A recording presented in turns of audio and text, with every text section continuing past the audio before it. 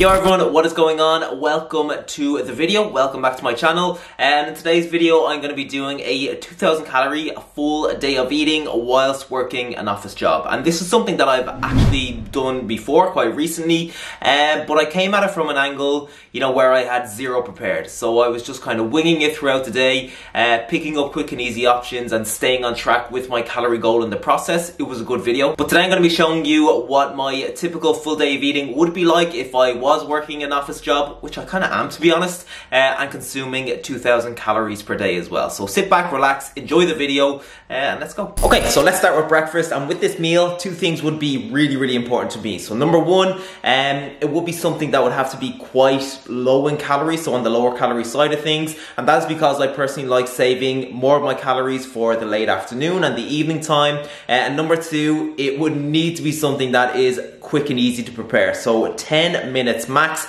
because anything more than that, you know, especially early morning, it's just an effort, and I would much rather spend that extra time in bed. Okay, so quickest and easiest breakfast you will ever make. So I'm gonna start by adding 300 grams of fat-free yogurt to a bowl.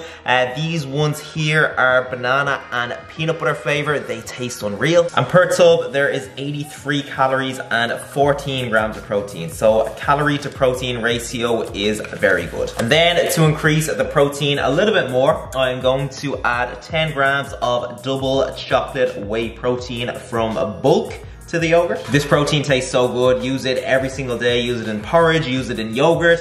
And yeah, if you're picking anything up from bulk, then make sure you go through the link in the description of this video. It would mean a lot. All right, next in goes 100 grams of frozen strawberries and banana. And what I just do is heat them up in the microwave for about 30 seconds or so, and that pretty much just defrosts them. And these are the ones that I'm using, by the way. You get them in Aldi. And lastly, I'm gonna add 15 grams of dark chocolate chips for those healthy fats.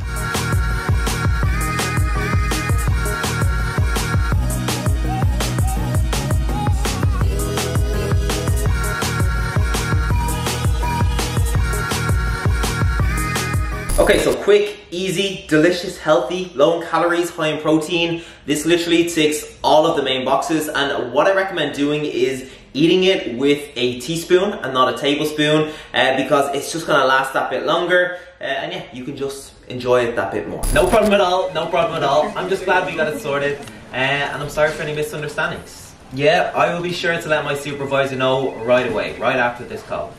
Okay, you too, bye, have a nice day. You idiot. Okay, it is just gone 11 AM, and that means it is snack time. And this needs to be something that I can have right here, right at my desk, and something that doesn't cause too much ruckus or excitement either, because you know that once you bring in something that's slightly different or slightly extravagant, you have everybody coming over asking, what's this, what's that? We don't have time for that. So I have my coffee here, and with that is going to go this protein bar from Aldi. So this is the cookie dough flavor one. It says it's new. I've never tried an Aldi protein bar before, so I don't really know what to expect. Don't have massive expectations, to be honest, but in the whole thing there is 219 calories, 21.1 grams of protein, and that's pretty standard. Let's see what we are working with. There it is. Okay, so this has actually exceeded my expectations. I think they've got the cookie dough flavor pretty spot on. It's probably not the best protein bar that I've ever had, but it is a little bit cheaper, which is a good thing. So yeah, I definitely think it's a good shout. But I'm gonna get back to work, talk to a few more Karens, and I will see you at lunch. Oh, and just a quick one to let you know that when this video goes live, I am opening up 5 one-to-one coaching spaces. And for those of you who watch regularly, you will know that I do not do this very often. And when I do, those spaces go very quickly. So if you're somebody who's just really struggling with your weight, with your physique, and you want 2022 to be the year that you just finally get on top of it, take the guesswork out of it, get the plan, the support, the accountability in place that you need, then this is something that you should definitely consider. So I will leave my coaching application form in the comment section below. It will be the pin comment at the top, and yeah, take some time to fill it out, and I will get back to you in the coming days and we can have a chat. But it is lunchtime, and if I worked in an office, I would definitely prep some of my lunches. So on Sunday evening, I'd probably prep for Monday and Tuesday, on Tuesday evening for Wednesday and Thursday, Thursday, and on Friday I would probably treat myself to a burrito bowl or a Subway maybe, or something like that. And with this meal, you know, it's obviously important that it ticks all the boxes in terms of calories and macros, but it's also, you know, vital that it's something that does not stink up the office, your breath, or your hands. You do not want to be that person. You don't want to have that label. So I think most fish is probably a no-go. Something really, really garlicky, probably a no-go. And then cheese and onion crisps, or chips as those of you call it in the US or Canada. Anything just really, really stinky or strong, no, save it for later. So let's get to work, and I'm actually going to be making 2 portions just to show you how easy this meal is to meal prep. So here I have 300 grams of raw chicken breast pieces. I'm going to spray them with some 1-cal spray, and then I'm going to season with some salt, some black pepper, some chili flakes, and quite an extensive amount of paprika. Alright, so this is how we are looking. Probably should have used a bigger bowl, but now the not so nice job of mixing everything in. And now I'm just gonna add it to a pan and let it cook away for a few minutes on each side. Okay, chicken is looking ridiculously good. I have put it to one side. Now I'm gonna respray my pan with some 1-calorie spray and add 1 yellow pepper, 1 green pepper, and 1 red onion that I have chopped up into little pieces. And remember, all of the ingredients here are for 2 portions. And as the veg is cooking away, I'm gonna get to work on my sauce. I'm gonna start by adding 40 grams of sweet chili sauce to a bowl. That is gonna be followed by 30 ml of light soy sauce, 10 ml of Worcestershire sauce, 50 ml of low-calorie maple syrup from Bulk, 40 grams of tomato puree, 150 ml of water. And now we just mix it all together. All right, let's bring everything together. So veg is looking good. I'm gonna add my chicken back in. I'm gonna add in 250 grams of microwave rice, and you actually don't even need to heat this up in the microwave if you are meal prepping it, because when you are heating it up for lunch or whenever you are having it, it will be heated up then. So let's mix everything in together as best we can. Then let's add this unbelievably good sweet chili sauce. Give it one final mix, and then actually just let it simmer away on the pan for a few minutes at a medium to high heat, just to let the sauce reduce and thicken.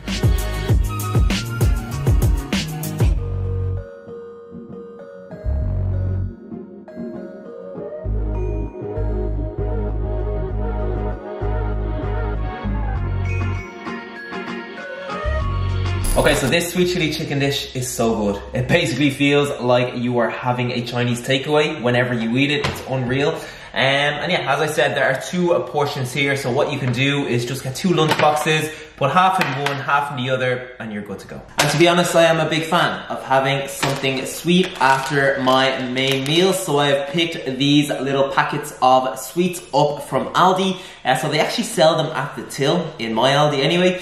And there are mini gums and soft phones. I think they do one other thing, jelly bears as well. So the great thing about these is that number 1, they're a little bit lower in calories than normal jellies, probably because they are sugar free. Number 2, you actually get loads in a bag, so 75 grams is 1 bag and it gives you a huge portion. And number 3, 1 bag is only about 159 calories. So let me actually show you how much you get. Okay, I don't really know how I'm gonna do this here, but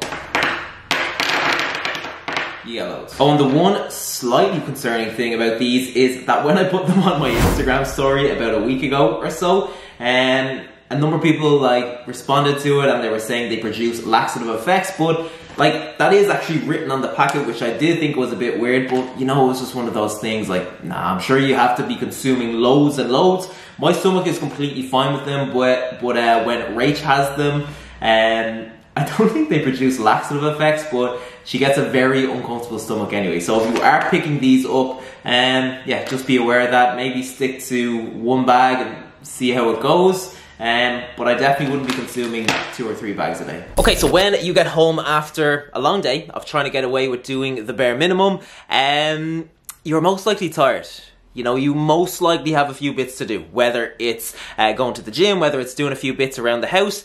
So I think, you know, when it comes to your dinner meal, of course it needs to be calorie macro friendly, of course it needs to be tasty, but for the most part you want it to be quick and efficient, especially during those early stages of the week. So Monday, Tuesday, Wednesday, you might have a bit more desire and a bit more energy to do something later in the week. With the weekend approaching, your mood is always a bit higher, but during those first few days I really think efficiency is key. It is for me anyway. So yeah, with that in mind, let's go make dinner. So the first thing that I'm gonna do is add 40 grams of whole wheat pasta to a saucepan of boiling salted water. And as the pasta cooks away, I'm gonna add half of a green pepper, half a yellow pepper, and half of an onion to a frying pan. Let's season with some salt, some pepper, some garlic, and some chili flakes. All right, pasta is ready to go. Let's add it to the veg, which is cooked. Then I'm gonna add in 1 can of tuna, which is 112 grams drained, 125 grams of a tomato-based pasta sauce. This is the one I'm using, so just a spicy pasta sauce, and just for reference, per 100 grams, there is 45 calories, which is pretty good. Let's mix it all together. And now let's add 25 grams of 50% less fat cheese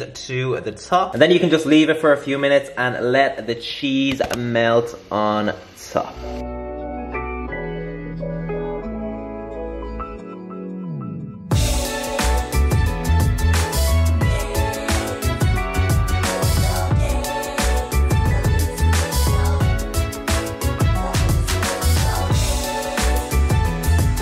Okay, so I was trying to think of like the kind of relationship that I have with tuna, and it's one of those things that I never really have unless I have to. So for example, if I've got no chicken left or whatever my protein source is, but I have a can of tuna in the press that's been there for the last 6 months, I'll have it. Then when I do have it, I'm like, this is actually really nice. Like, I need to have this more often.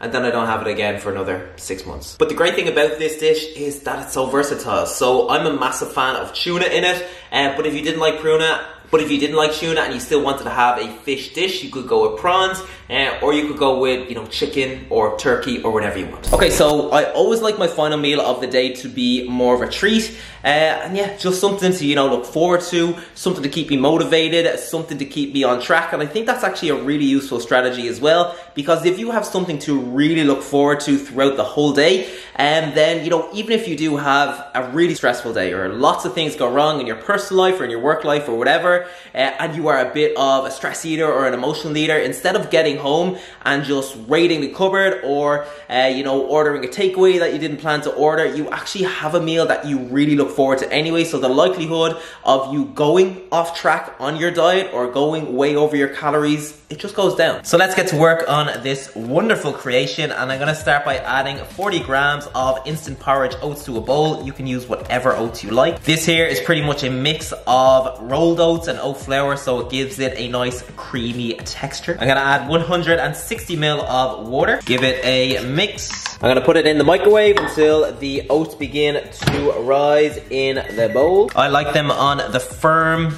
/ gooey side of things. Then I'm gonna add 30 grams of double chocolate whey protein from Bulk. I'm going to mix that in. This is the kind of consistency that creates. Now I'm going to add some toppings. So 50 grams of banana, which is about half of a large banana, and 20 grams of dark chocolate chips. And then you have two options. So option number one is to put it back in the microwave for about 15 to 20 seconds or so the chocolate chips melt on top. Or option number two, if your girlfriend got you a mini flamethrower for Christmas, you can use that.